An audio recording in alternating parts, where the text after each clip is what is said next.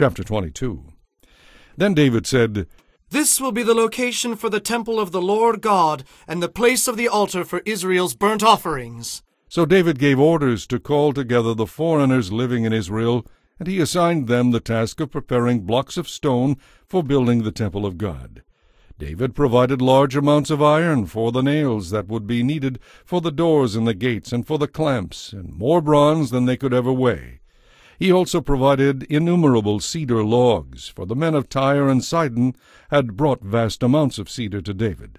David said, "My son Solomon is still young and inexperienced, and the temple of the Lord must be a magnificent structure, famous and glorious throughout the world.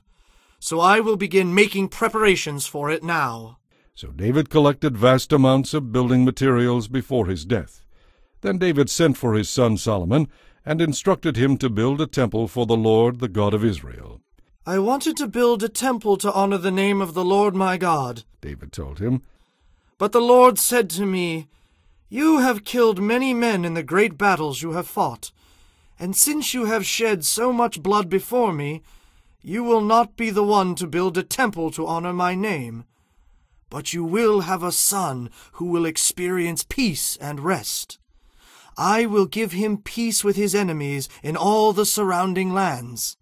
His name will be Solomon, and I will give peace and quiet to Israel during his reign. He is the one who will build a temple to honor my name.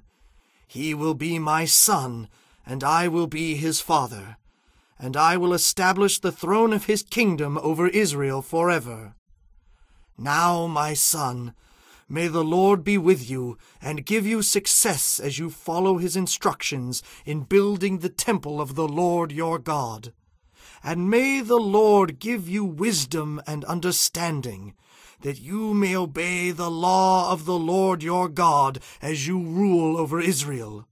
For if you carefully obey the laws and regulations that the Lord gave to Israel through Moses, you will be successful.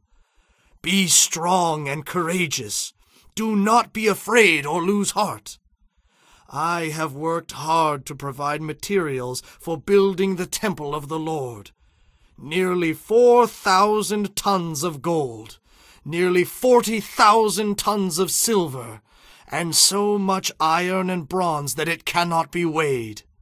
I have also gathered lumber and stone for the walls, though you may need to add more. You have many skilled stonemasons and carpenters and craftsmen of every kind available to you. They are expert goldsmiths and silversmiths and workers of bronze and iron. Now begin the work, and may the Lord be with you." Then David ordered all the leaders of Israel to assist Solomon in this project. "The Lord your God is with you," he declared. "He has given you peace with the surrounding nations. He has handed them over to me, and they are now subject to the Lord and his people. Now seek the Lord your God with all your heart. Build the sanctuary of the Lord God, so that you can bring the ark of the Lord's covenant and the holy vessels of God into the temple built to honor the Lord's name."